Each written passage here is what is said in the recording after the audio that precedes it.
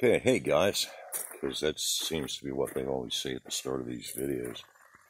I've got a situation with 2014 Ford Edge.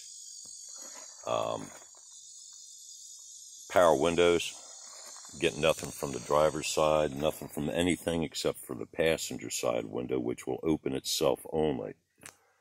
Did a little research online showing apparently somewhere in there's a blue wire that's coming loose from the back side of a clip mechanism, or whatever that electronic block is referred to.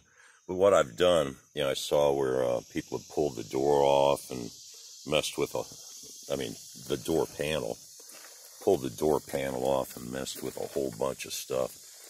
And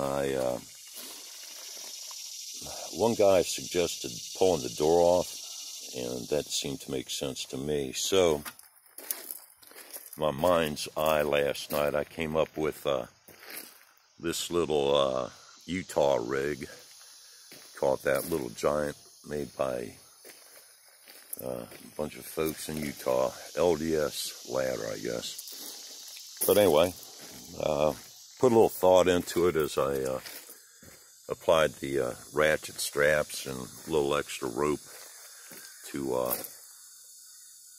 try and keep it from swinging left, right, back, or forth. And you can see how very taut I got these lines.